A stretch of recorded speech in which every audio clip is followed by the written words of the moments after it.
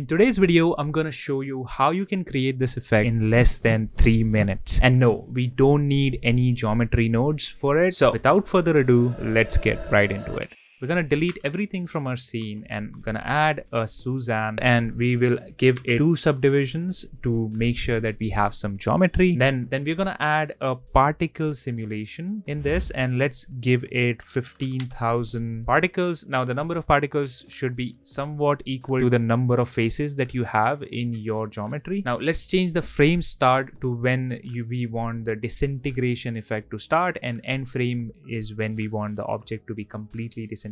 So I'm gonna add 5 for my start frame and 180 for my end frame. For the lifetime, we're gonna keep it at 50, and lifetime randomness, I'm gonna keep it at 0.4. Now let's expand this source section here, and we're gonna keep emit from to faces, but we'll check use modifier stack, and we'll change distribution from jitter to grid, and let's click on invert grid, and resolution will update it to 40, and randomness will bring it all the way up to 1. Now let's click on this velocity section, and we're gonna change the velocity to 0. Now check on this rotation bar and increase the randomization all the way up to 1, and also click on dynamic. Now for render, we'll click on this and change it from halo to none, and now click on field weights and change the gravity to 0. All right, once we are done with this, we are going to come back here and add another modifier that is called explode. We will make sure that we uncheck dead, and also check on cut edges. Now let's add a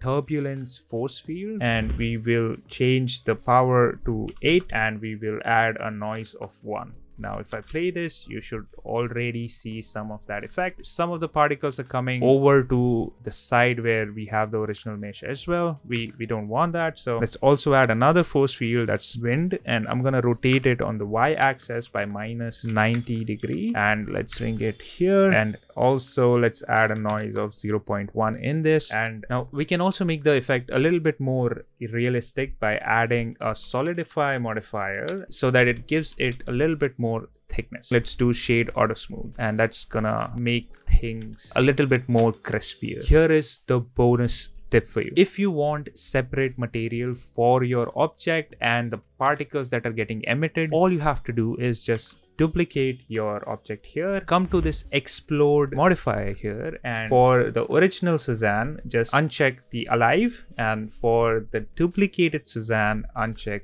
the unbound. And once we do that, now any particles that are getting exploded is a different mesh, and any particles that are not getting exploded is a different mesh. Now I'm not sure if you know about it, but we can also add animated textures onto your mesh and even play videos on it. So click on this video here to know more.